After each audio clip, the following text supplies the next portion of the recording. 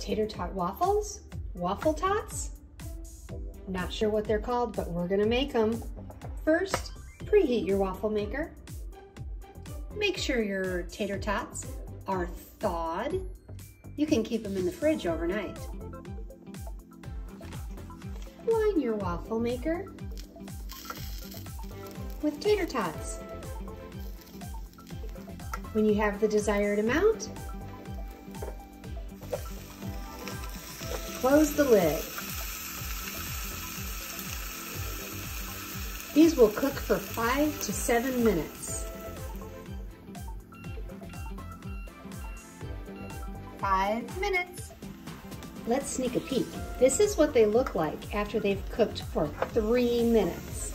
Ooh, they look great. 5 minutes are up.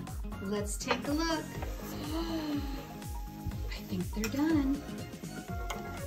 It's really hot. Use tongs.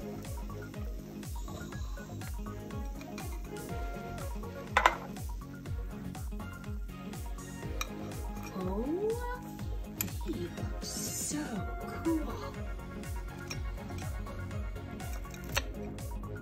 Crispy, crunchy. Dip them in your favorite sauce. Thumbs up.